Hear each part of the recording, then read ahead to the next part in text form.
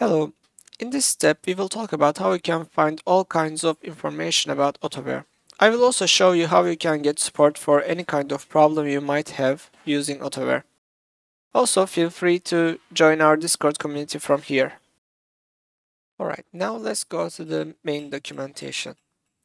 Here you can find all about Autoware, what it is, how you can install it, some tutorials, how to guide, design documents, how you can contribute to Autoware, the data sets that you can download, and how you can get support for Autoware.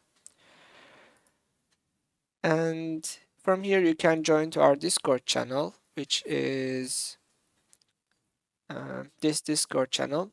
It is open to anyone, and you can read the rules here, and you can assign yourself some roles using these emojis that correspond to these things.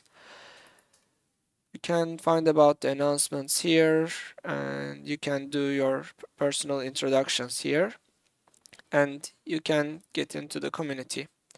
So in this help section, it is better to open your questions in the necessary channels. So for example, for any kind of technical question, please put them to the Discord Q&A place, and then you can post the links here.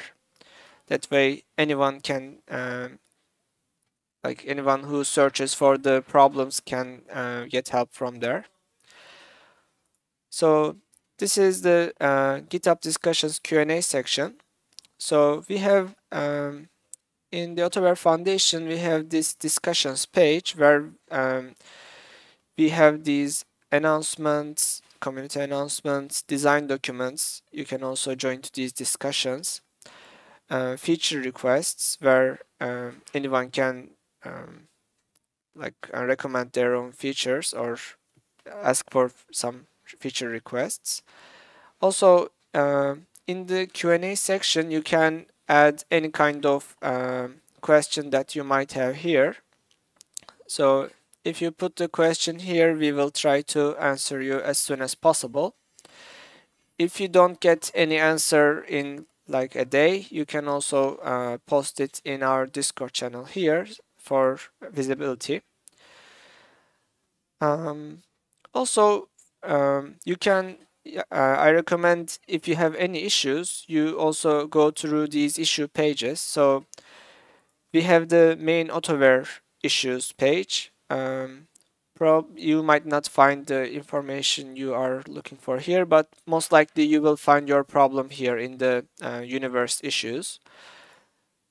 So you can search in open issues or any issue here, or you can just remove and just search whatever you are looking for here.